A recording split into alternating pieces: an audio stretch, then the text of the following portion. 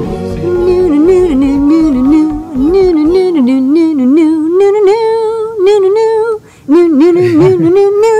right, what's new? Okay, what's new is we got some cool things from UU Gear. We've got, this is kind of an update change-orific thing here.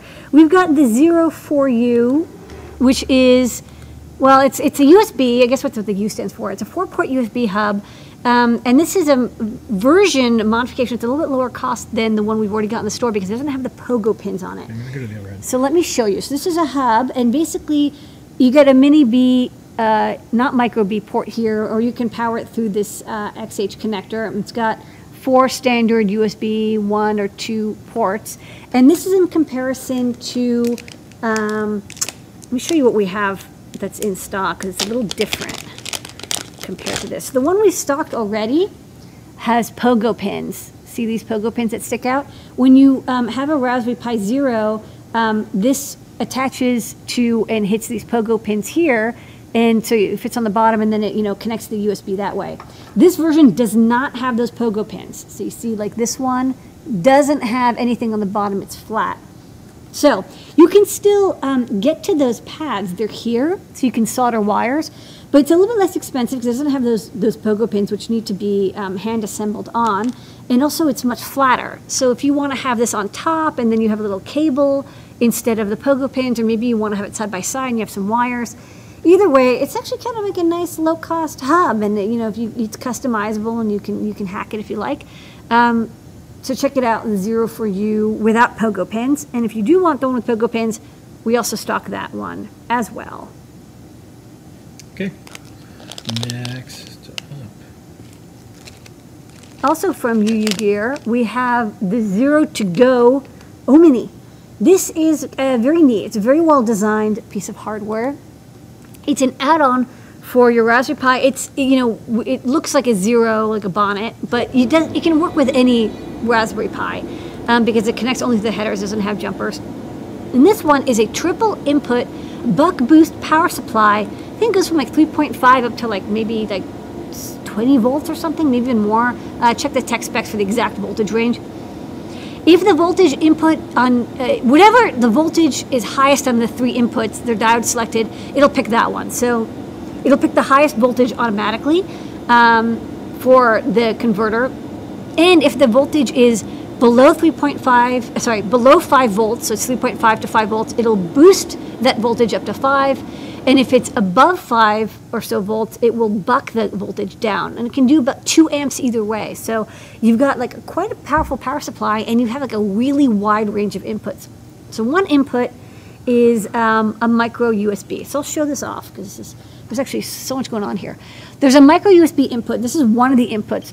Now again, even though it's a micro USB shaped, it doesn't have to be 5 volts in, but like it's kind of intended for, this would be connected to a power pack, like a wall adapter. The next input number 2, has a 2.54 millimeter, 0.1 inch pitch JST XH connector. So you can, fit a 1.1 inch connector in here, or you can get a proper XH connector. Those are available online. And the third one is this one that it's a terminal block. You press it on these to release the terminal wires, but they're snug in here now. And this one is just for any wire, stranded or solid core. And it's normal Bonnet style, so it comes with standoffs, and you just plug it right onto your Raspberry Pi. I'll note, and they mention, if you're using this with a Pi 3, you'll want one of these lifters, because this sits so low against the board that on a Pi 3 it'll actually kind of like bump into the camera connector. So you would use this in between to make it less skinny but work better on a Pi 3. Regardless, here's the 2 converters. There's one buck and one boost. There's also an ATtiny84 in here. This microcontroller is pre-programmed with different functions you can control over I2C, and they provide software for that. So you can set different like warnings. You can like I think you can read the voltage and stuff, maybe even the current usage, and it can control things like this LED. This LED tells you whether it's in buck or boost mode. It can also tell you whether it's on. Like right now, it's off. And then when I press the button, it acts as an on-off button. It turns it on. So you can control that functionality whether it's normally on, normally off. Check the manual because there's a lot of details and I'm not remembering all of it perfectly. Basically, 3 inputs, about 3.5 to like 20 volts each. Whatever the highest one is, buck or boost in, gives you 5 volts, 2 amps out, will power up your Raspberry Pi, and then microcontroller over I2C for customization if you want it. Okay.